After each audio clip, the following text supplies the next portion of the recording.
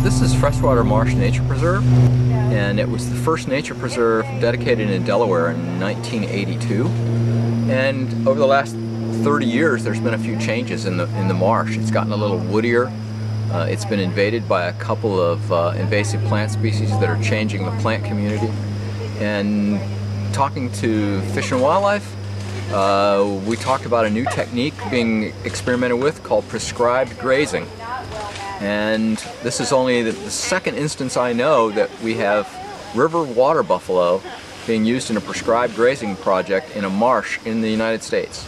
This is a marsh restoration project, and we're trying not to use herbicides, we're using grazing.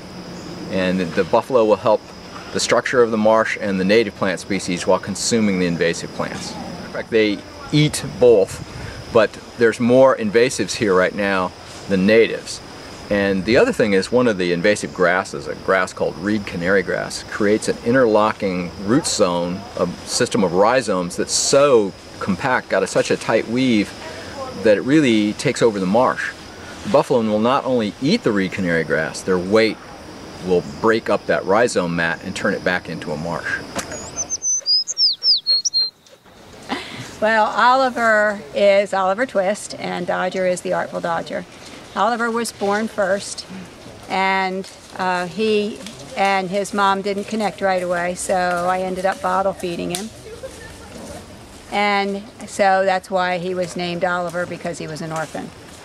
So then when Dodger came along, we figured since their moms were Thelma and Louise, we had to name the boys something that would go together, and so we named him the Artful Dodger. These boys were born last year. Oliver was born actually today, the 26th of June, and Dodger was born 5 weeks later on the 28th of July.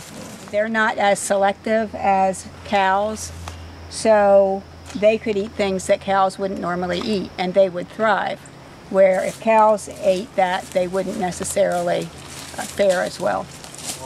They eat and they walk and they wallow, all good things, and it'll help us in our marsh restoration project here at Freshwater Marsh Nature Preserve.